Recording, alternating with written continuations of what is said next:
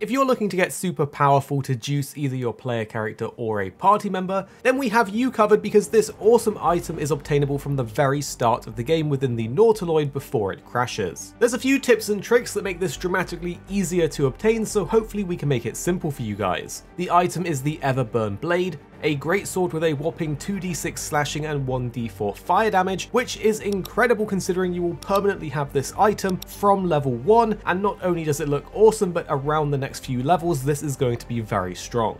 The description of the weapon is that a silent flame surges the length of the blade as soon as it clears the scabbard, hence its awesome looking flame effect and damage. This comes as a drop from defeating Commander Zolk at the very beginning of the last encounter on the Nautiloid, and is missable if you don't defeat him or use a trick to get him to drop it so it's even easier. The simple but hardest way is to literally kill him. You do have the Mind Flayer helping you, but for level 1 characters this is quite a challenge as he has 150 HP and will one-shot you if the Mind Flayer dies. So it can be very RNG heavy on hoping that the allied Mind Flayer hits every turn and that the commander misses a few times, along with hoping that all of your own hits attack, which is a very low chance at this level. It's possible with a few tries and getting a bit lucky, so you can brute force this to defeat him. However, do take note that once he is dead, the Mind Flayer will turn against you, and there are backup demons that will try and join the fight after several turns, so you don't have infinite time to do this. But by killing him you also get the Scale Mail armor, which is a nice upgrade depending on your character. However, within the Nautiloid, if you make sure to free Shadowheart so she joins your party, you can actually go into your inventory menu and then into the spell book and change one of her spells to the command spell. This is perfect because you can issue the command drop to an enemy, which makes them drop their weapon on the floor. This works on the commander, and once he's dropped it, you can have someone else in your party then pick it up and then you have it for yourself. It's a chance to succeed, and for me was 55%, so keep casting it or reload your save file if you run out of spell slots. Once you successfully cast it on him though, have somebody yoink the sword and then run for the console without even needing to actually kill him and finish him off. You can also use the glowing Nautiloid tanks by moving them near him each turn, then igniting them with a fire spell or cantrip to blow them up. But honestly, the command spell is by far the fastest and easiest way, so